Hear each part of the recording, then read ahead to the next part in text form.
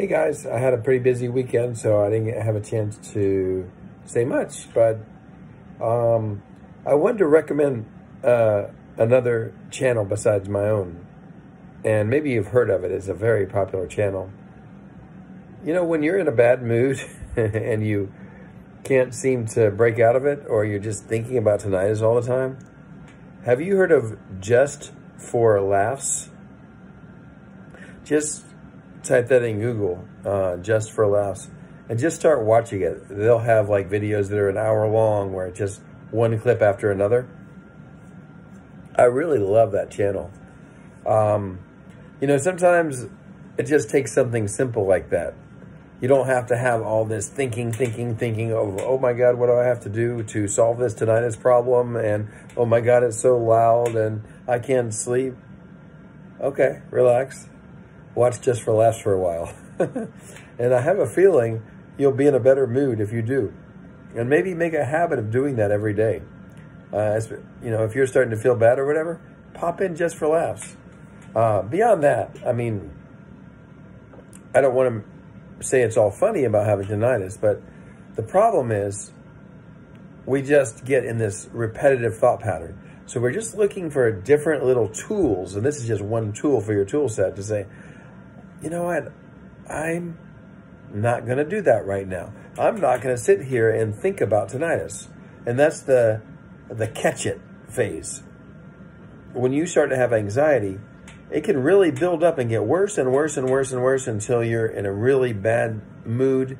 And also, it can happen at unexpected times. So maybe like last night, you were having all these thoughts about tinnitus and how it has ruined your life. And then you go to sleep, but then you wake up the next morning and then all of a sudden you have all this anxiety. Or it could be, you know, in the morning, you think all these thoughts. And then in the evening, you suddenly have an anxiety attack and you just can't handle it. And you need to take some drugs, or you're just really losing it.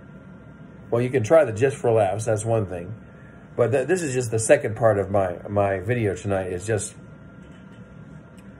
anxiety doesn't always strike at the time you're thinking the negative thoughts. It can strike later. And that's something that always was difficult for me to understand.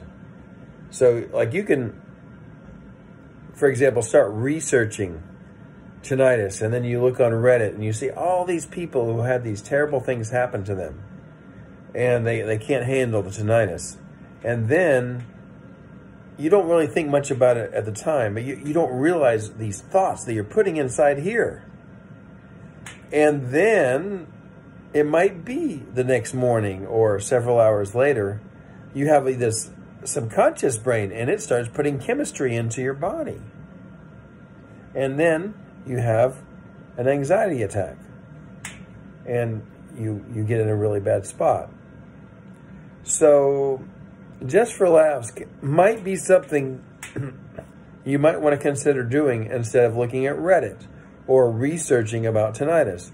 I'm not going to tell you that you shouldn't ever research and try to learn how you can do better. As a matter of fact, you're researching right now. You're listening to me. I don't want to put myself on a high place, but some people think I'm an authority, at least in some way, on tinnitus. So you're researching by listening to me, but hopefully I'm a positive influence on you.